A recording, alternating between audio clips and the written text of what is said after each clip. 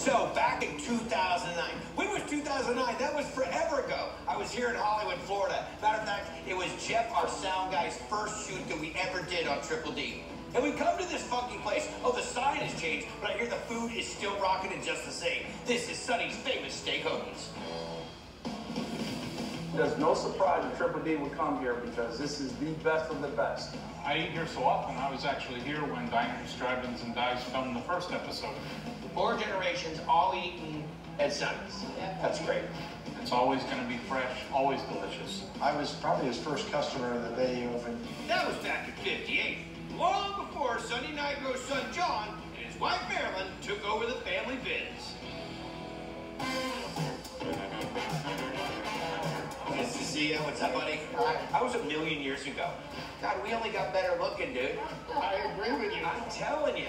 Tell me a story here about why Hoagie out on the sign is Hogies. I thought there was an A in it. My dad did it on purpose. He wanted people to say, where's the A? And that was the very beginning, and that was the first few years of doing Diners, Drive-Ins, and Dives. And he set the bar pretty high. How many rolls do you make a day? We make between 30 and 50 dozen a day. So you started to go 30 and 50, and I'm like, wow, you seem busier than that today. Not 30 or 50. 30 or 50 dozen. Oh, okay. We start with the water. This is fresh yeast, heated up in some water. This is the big shot way right here. Then I have salt, I have diamalt. Who? Diamalt is the food for the yeast. Flour. 11.5 pounds to start with. We're gonna mix it for a little while, and then we'll add some butter and shortening. Another 12 pounds of flour. Got it? It's not your first rodeo, is it there, John? No. The dough starts being carried by the hook. It's ready to go. Now we take it out, and where does it go? It goes into a dough box. For how long? About an hour. Then we punch it down, and then it starts to come up again. Oh, you should feel how warm it is. What size are we going for? 4.5 ounces. Boy, you're good. That is dead on. I say that's perfect. Thank you.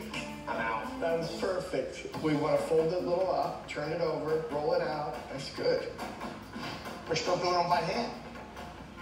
Remember, one by one? That's why he's got those Popeye forearms. Look at those things. Look at that.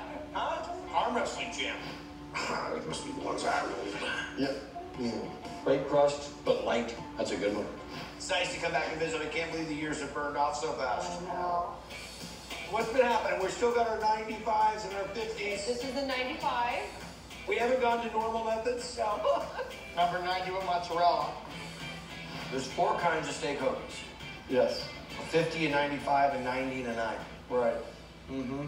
The 5 is like an S for sauce. 0, O for onions. The 9, you turn it around, it's a P, plain. A 50 is S-O, sauce and onions. A 95 is plain with sauce. And a number 9 is totally plain. So you have the 50? The 90. What number is that? That's a 90. I still don't know how to do it, okay? And what we have here is boneless ribeye, just a little bit frozen. You're gonna just pop it in the sleeve. We're looking for like a 1/16 of an inch. You cut that so thin, there's only one side to it. Goes on the wine, yellow onions. We're gonna put a little bit of butter on the side. Always better with butter. And then cover it. We're just waiting for it to get to a point where we can break it up. Put a little salt on top, a little butter again. Mix it all together. And now I'm ready to put my provolone cheese. And that's all she wrote? It's ready to go. Whoa. Thank you, thank you. Look, the kicker on that is the butter. I think I've had everything on the menu, but Katie's making something special. And what do you call this? 90 with American provolone. Here's your 90 with American and provolone. So you get the creaminess of the American and the saltiness of the And provolone. the density of the provolone. Katie, how long have you worked here? I've been here 7 years. 7 years. All right, so 5 days a week times, let's say, 15 dozen. Hang on. I want to figure out how many you've made. You made over 26,250 Hogies. This is 26,251. I love it too. So what'd you call it? It's a 95 with... It's a 90 with American Never gonna get it right. Well done, sister. Having a 90 with provolone and American. It's excellent. It's the steak. They cook it with the butter, the onions. He shaves it so thin that it almost melts in your mouth. You can't go wrong with the onions, the American cheese, and the provolone. It's the best. Your 26,251 is a big hit. Nice job. And the hits just keep on coming. It's so good, though. But it's not all about the numbers. Chicken parm. No, I'm good. I can go on like this. Thank you. All right. Up next. I'm in Hollywood, not California, but Florida, where I am getting ready to enjoy a Philly cheesesteak and not seafood at a place called Sonny's that's owned by a guy named John. That was my first visit back in 2009. But I tell you, it wasn't my last. What's up, buddy? I haven't found very many places like Sonny's. Weighing out the meatballs, making the little footballs. We make them into little footballs. So they fit cylinderly, so they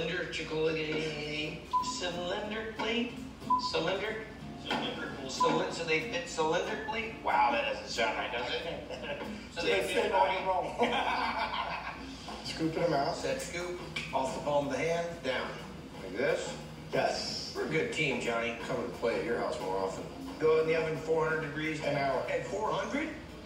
Wow, it's a long time. They come off with a little bit of color on top of it, and it's still very tender. That's nuts. Actually, those are meatballs.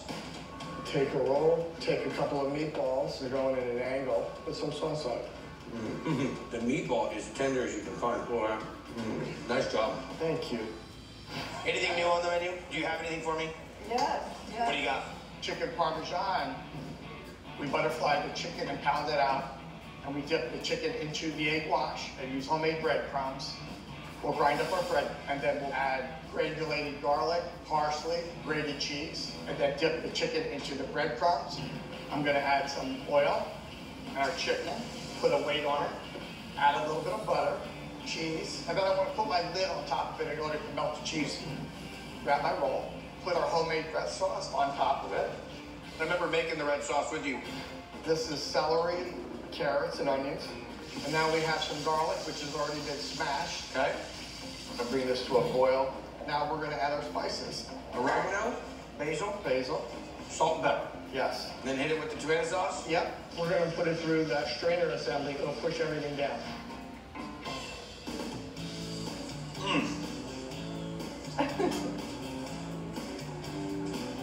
No, I'm good. I can go on like this. Thank you. All right. It's so good, though. I love the chicken parm. The red sauce is excellent on anything that you would want to put it on. It tastes like it's straight from Italy. Chicken parm. How's business still cranking? Excellent, been great. If you recall, when we did the show, we had just closed on Sundays. 7 days a week. Actually, in 2006, we changed to 6 days. 6 days. So we're closed on Sundays now. Okay. Now that's gonna change. You know, You'll be going back, won't it? we ended up opening on Sundays again. I finally talked him into closing a day, and you said, no, Johnny, you gotta open on Sundays. So we're open on Sundays. Open every day, and business did go up at least 30–40%. You deserve much success. You run a really nice operation. Kudos to you, my friend. You're the stories that make this so easy. You're shining examples. People that watch the show say, you know what? I can go make my own mom and pop joint. I can make it work. And you've done it. So happy for you. You guys are awesome. Take care, guys. Thank you. Keep it up.